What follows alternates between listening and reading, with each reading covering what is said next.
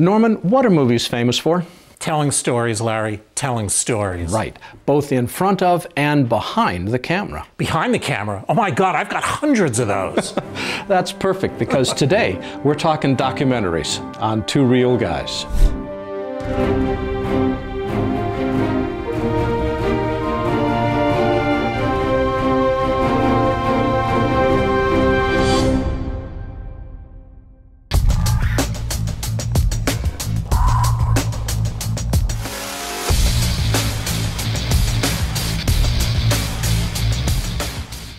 Hi, I'm Larry Jordan. And I'm Norman Holland. And welcome to the Two Real Guys. Today we are talking documentaries and reality TV. The documentary story is driven by interviews and narration. If you've got one, you don't always have to have narration, all right? We are going to be writing the story while we're shooting and editing. Documentaries have two main components. There's the interviews and there's B-roll. B-roll. So is that a candy? What's B-roll? B-roll is an old film term. Back when we shot things on film, you remember film. You remember silent film. You remember when film was, we won't go there. Anyway, B-roll is an old film term that describes pictures that illustrate what the interviews are talking about. Now, the interesting thing about a documentary is that you have to start with a point of view. The one thing that you don't want to do with a documentary is just go out and shoot something. Right. Because you don't know what you're shooting. So that's kind of like your story then. You're still building story. Well, if you think about it, the point of view is actually the log line that you talked about it in the very first episode. It's the starting point from which everything else is going to evolve. Then you go out and you do interviews, and the interviews continue to elaborate on this log line, this basic story idea that you've got. And you start. And sometimes will change the story. Oh, totally changes as you learn more, because as you talk to people, they add depth and they add breadth to your story. And so what you're doing is you're shooting and you're editing and discovering what you've got. You go out and shoot some more stuff and edit. And so it becomes this iterative process over and over as we're adding on and on stuff to our show. Right. And reality TV, which of course has exploded everywhere, it's a particular genre within documentaries, and it rarely has that kind of formal narration that we're talking about. Instead, that narration is handled by a host or a judge who explains to the participants what's going to happen. Or it'll have some very directed interviews where you sit and talk to somebody that just lost out or got thrown off the island or whatever, and they ask very specific questions to get not only the emotional feel, how do you feel about being thrown off the island, but they also say, what did you learn and what would you do differently? Right. So, well, what this means is that reality TV is shooting hundreds of times more footage than they need in order to manufacture that sense of reality. And more often than not, they are then manufacturing the drama out of that. And manufacturing is the right word, because if you think about it, if you throw a bunch of people in a room, most of the time they're well behaved and polite and there's no drama there. There's no change. So what they're doing is they put lots of extra pressure on, they put lots of extra drama, and they have no idea how that's going to play out. So they shoot it with lots and lots of different cameras, and then in editing we have to figure out where is the drama, what's changing, where's the story going. So you've used two words that we use a lot on this show. We've been talking about for weeks and weeks. That's change and that's drama. And really, when we talk about that, we're talking about storytelling. So everything we've been talking about applies here as well.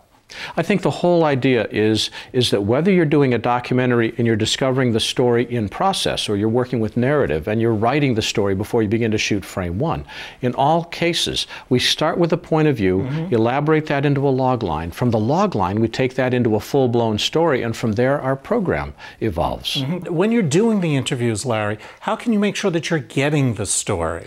That's one of the things that drives me the most nuts, because I've done a lot of interviewing, and so many people have no clue how to ask questions.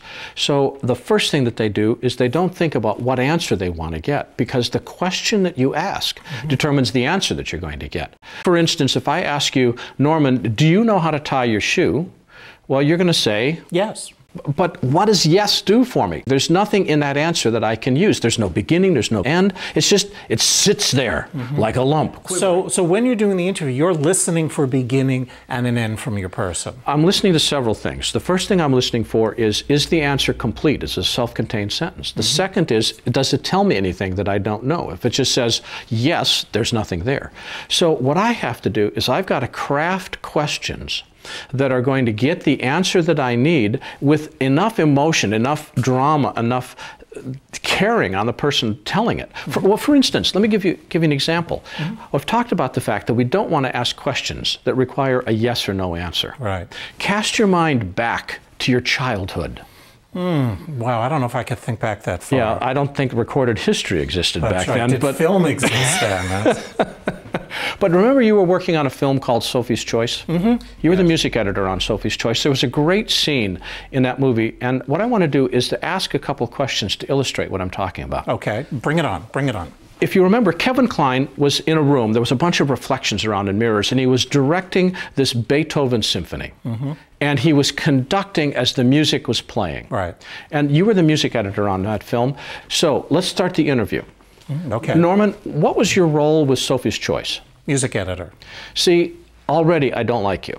Because music editor is nothing I can do with. I mean, it just sits there like a lump, quivering on the floor. What you want to do is you want to incorporate my question in your answer. And when you do, I'm going to end up with a longer answer, which I can then use something with. For instance, if I say, Norman, what was your role with Sophie's Choice? On Sophie's Choice, I worked as the music editor.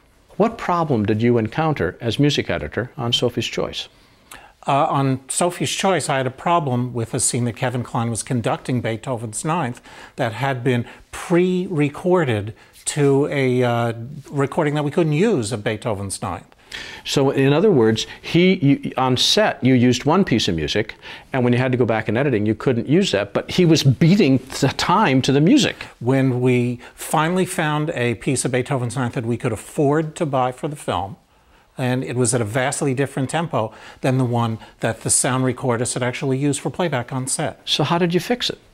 I had to go through each and every beat of the song and replace individual frames, removing them, lengthening them, in order to accommodate the actual movement of Kevin Kline on screen. That was not something that was done quickly.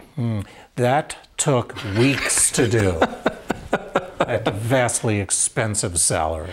Notice, as I was asking you questions, every one of those questions were open-ended. Every one started with a why or how or what. It was impossible for you to answer them yes or no. Right. And when you do that, you end up with much more informed interviews and much more interesting stories because you're crafting your questions to get you the answers that you want. Yeah, it was. We'll be back with a tip right after this.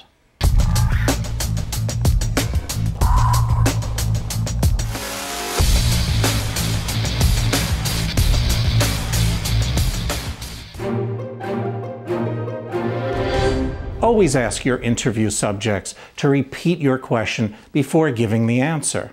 That way, when you put the whole interview together, you won't need to hear you or see you in order to tell the story. A documentary is where you discover the story as you go along, but you still need a story. Documentaries start with a point of view. Then you shoot the interviews to illustrate that point of view and add B-roll, which are the pictures that illustrate what the interviews are talking about. That's right. My name is Norman Holland. He's Larry Jordan. We'll see you next time on Two Real Guys.